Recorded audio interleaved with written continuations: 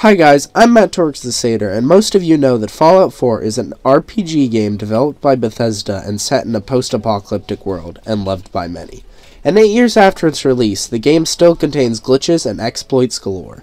So I've come up with a list of the best Fallout 4 exploits that still work. Now some of you may know the most popular video on my channel is me discussing the best Fallout exploits in 2021.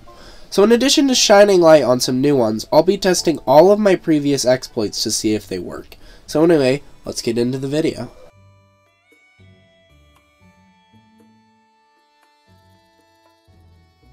Alright, so glitch number 1 is a glitch that you could do as soon as you get out of Vault 11. Now what you're going to want to do is head to the workshop in Sanctuary Hills. So what you're going to want to do is take the resource that you plan on duplicating, put it on the ground, and try to mash store and scrap at the exact same time. Now, the timing is pretty specific, but if you get it right, you should see 2 menus at the same time. Now, after taking the steps at both menus, you can go into your workshop, and when we go into it right here, we will have an adhesive as well as our duct tape right there.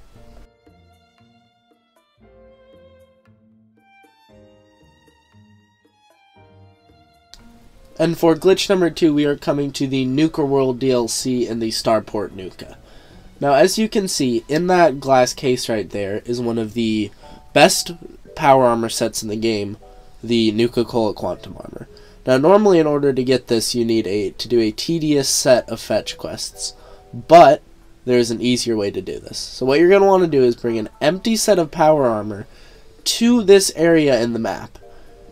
Get into third person, and look to the left right as you dismount, and try and spam your way back into your power armor. And if you do it correctly, you'll see your character glitch through the set of power armor, like being shown here. And you will warp through this set of glass. And then the armor is yours. And in order to get out of this set of glass, you either fast travel away or perform the same exact glitch that we just did.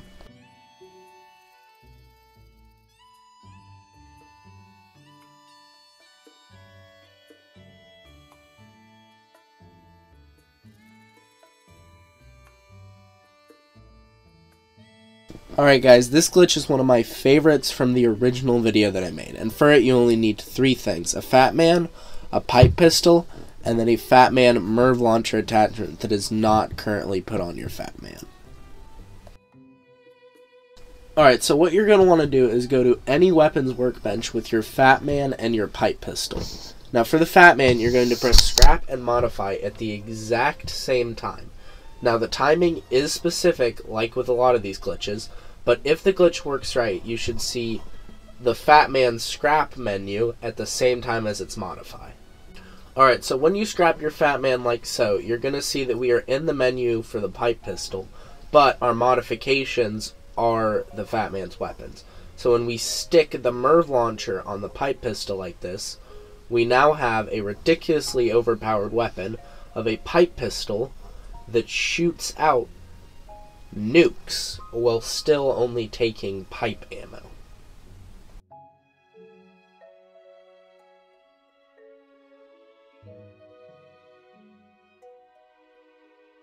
Alright, so glitch number 4 is probably the simplest on this list. Now, if your settlement that you are running is running out of storage space from all the building you are doing, all you need to do is drop a load of weapons on the floor and pick them up and store them in your workshop one by one.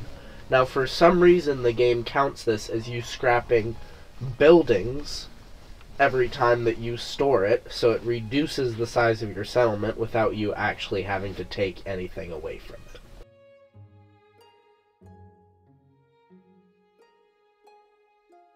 Now this glitch is a basic crafting exploit glitch and can be done to get yourself a better modifier on anything that you're crafting than what you have the materials for.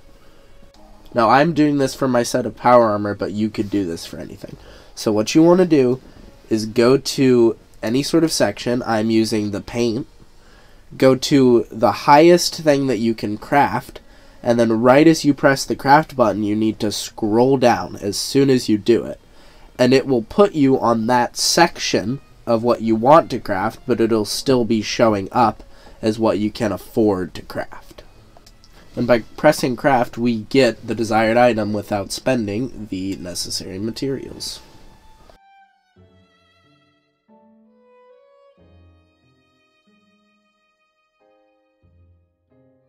Alright, and for the 6th and final glitch, we are doing the Automatron Infinite EXP glitch. So for this glitch, you are going to need to progress to the point in the Automatron DLC story to where you need to build the robot's workbench. Now what you're going to do is take your current follower and put them directly next to the workbench. And when you approach them, you're going to press trade.